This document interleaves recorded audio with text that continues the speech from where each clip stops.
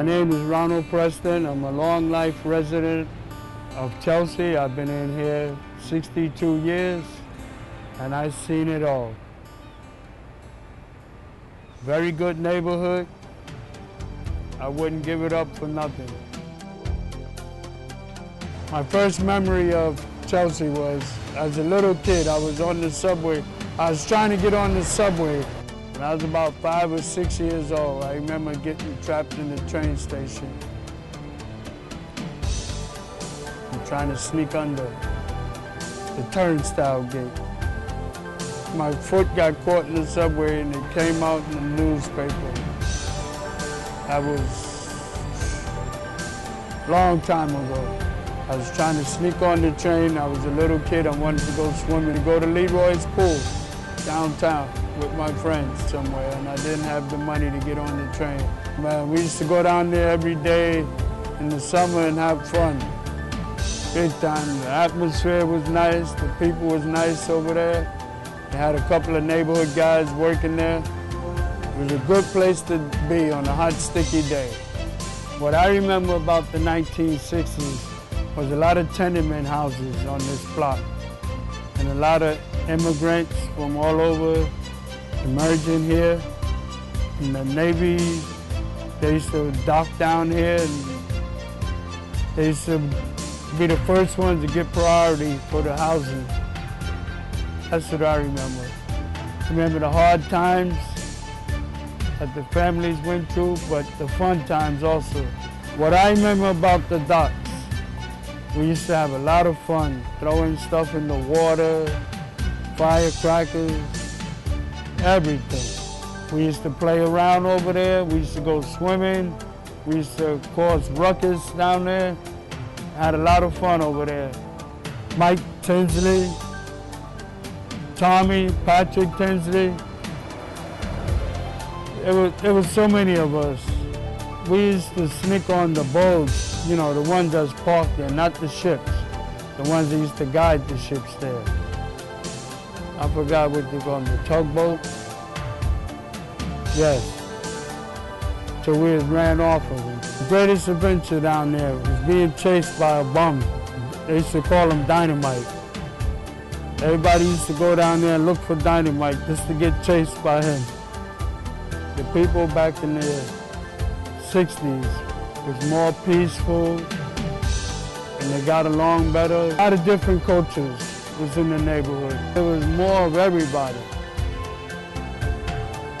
Opposed to now, where it's dominated by Asian people. People react to one another now like everybody's like keeping to themselves. Everybody wanna just go about their business.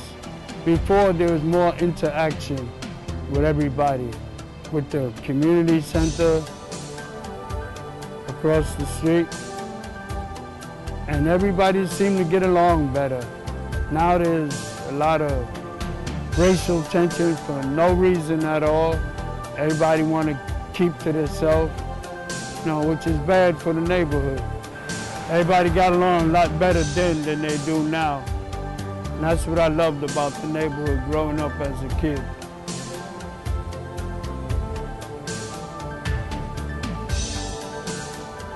Yeah, what I got out of the Hudson Guild was a lot of structure in my life. That was my grooming place.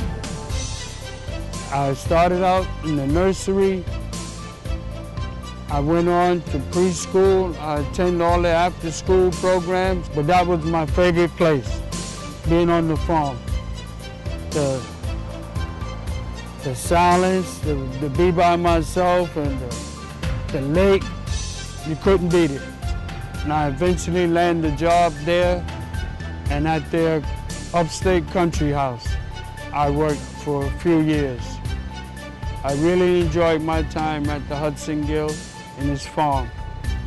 I had so many funny memories. When I was 12 or 13 years old, I remember going on a bus up to Andover, New Jersey, and attending the Hudson Guild festivities, and I loved it. Then as I got older, I became a part of the staff, and we used to go there every September for a farm conference. I have fond memories of attending the Hudson Gill after school program and this nursery program. That's where I started my schooling.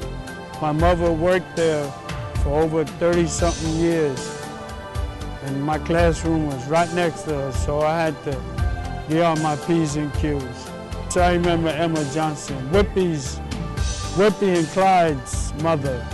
I remember the Tinsley family, good friends of mine. Mike, Tommy, Patrick, which is still with us. We had a lot of fun together growing up. Mike and Tommy was lifeguards at one time in Coney Island.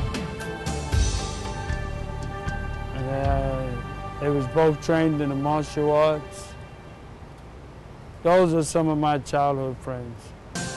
One time I was hanging out with Mike all day, and that afternoon he had to go to work.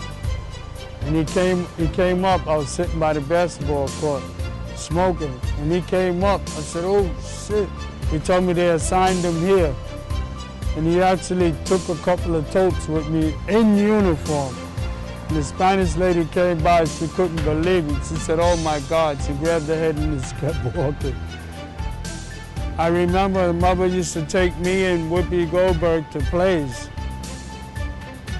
outside of the Hudson Gill. And we did a couple of plays in the Hudson Gill together. I got fond memories of that. Antonio Fargas, he was there with us. And I don't recall the fella's name. He used to be with